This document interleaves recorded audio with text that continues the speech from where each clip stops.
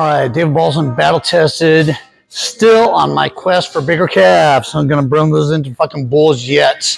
One of the things I have to keep coming back to, reiterating, is that I've decided to put on some muscle, put on some size. I've known from having very large quads, just for fun, I'll toss a little picture up here, very big quads. Actually quad dominating.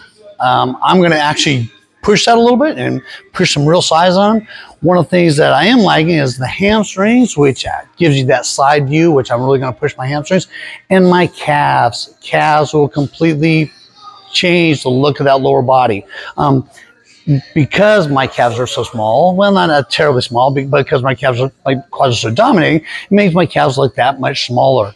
So it's really in an effort to bring up that whole lower half of my body. I've really been pushing it. I do blast them frequently. I've got feedback, people saying, no, you don't need to train them every day. I believe you do. I believe they can take it. The thing about calves is volume, volume, volume. That's the science. That's what everybody does. That's what I understand. I'm trying to push out a little bit more to see the results I can get. So I try to include my workouts as much as possible as I can. Again, in my gym, we don't have access to a standing calf machine, any kind of standing calves, or a seated calf machine. So I improvise. Tonight I'm going to do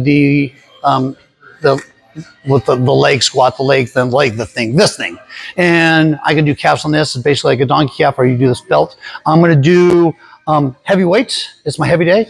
So I'm probably going to do 3 to 4 sets of probably in the 10 to 12 rep range where I go. I'm also going to do a drop set. I'm going to do that, jump off, and do a set of 15 just standing to get pumping with blood.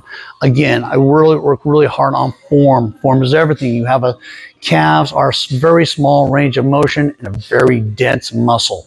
So what I try to do is I really accentuate the stretch and contraction, really squeezing at the top. I do a slow move. I don't just bounce. The other thing I do, again, I try to think about keeping my knees pinched. I think about putting a ball between my knees and pinching it, so I stay up on that ball of my big toe and really push off the big toe to accentuate all those moves as much as possible. After I do that, I'm going to jump over to my seated calves. I improvise with the dumbbells. I'm going to do 3 sets of, what I do is I do basically an occlusion training. Because I can't use heavy weight on this seated machine, which is what I'd rather do, it's hard to get those dumbbells in position. I try to do other things to activate and recruit the muscle as much as I can. So what I'll do is I'll probably do 2 sets. But what I'll do is I'll do reps of about 12 to 15, really stretch the muscle out so you keep it occluded, so you keep that muscle in, the blood in there for a count of 15, a slow count of 15, do another set of 12, another set of 15, another set of 12. Really, it works for me. I love it. Get a lot pumped, get a lot of get a blood, and get a lot of activation in that muscle. All right, that's it. Let's go ahead and get started.